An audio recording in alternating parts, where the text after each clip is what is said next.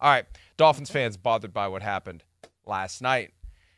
The 27-13 lead that happened like that. Dolphins were one of my best bets this week. And when I say that, I don't bet.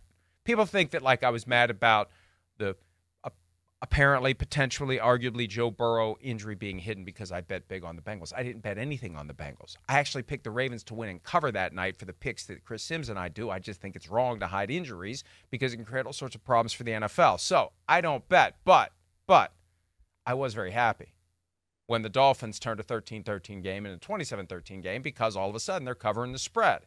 And there was a moment on that next drive where Will Levis put a ball up in the air that could have been picked off. It was number 4 for the Dolphins.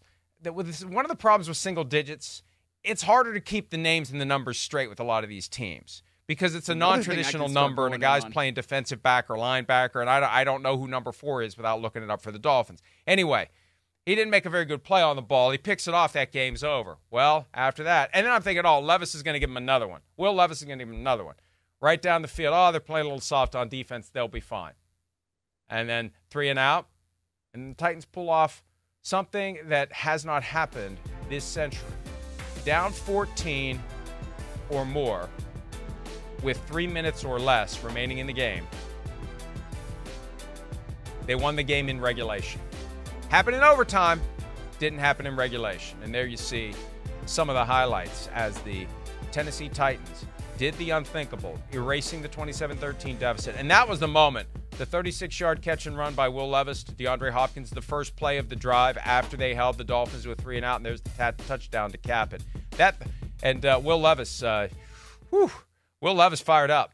But when he hit Hopkins for the 36-yard catch and run, it's like, that's it. They're winning. They're going to win. They're going to win this game. They're going to steal a victory for the Miami Dolphins. And for a team, and this is what I'm impressed by. Packers, Giants game, Giants really don't have anything to play for. And they played like they're technically alive. They played like they're in the thick of it. They played like they're in the hunt. Titans, they're not in it. They played like they're in it. I give credit to Mike Vrabel and Brian Daboll for having the teams ready to go out there and play their asses off as they're playing out the string of lost seasons, of unfulfilled expectations, of disappointing campaigns. They're still out there playing their asses off in the middle of December. I give them credit for that. Well, especially with the Titans, look, you had 2 critical turnovers that you gave the Miami Dolphins the ball deep in your territory, and then they score a couple of touchdowns, and it is easy at that point to just say, you know what, at least we're going to get, we tried, we came out here, we played really hard, but, this is what happens. Hey, it's just not our season, it's not our year, and instead, the Titans just say, no, we're going to keep kicking their ass. Like, we're going to still go win this game. Because, frankly, the Titans kicked the Dolphins' ass all night. And that's something that I didn't really expect. But that's just the way Mike Vrabel coached teams do things, right? Yeah, okay, we gave up the sudden change touchdown. But it's not like, we are not trying out here anymore. We did some things that we don't usually do when it comes to hurting ourselves. But it's not like we're going to just roll over and die.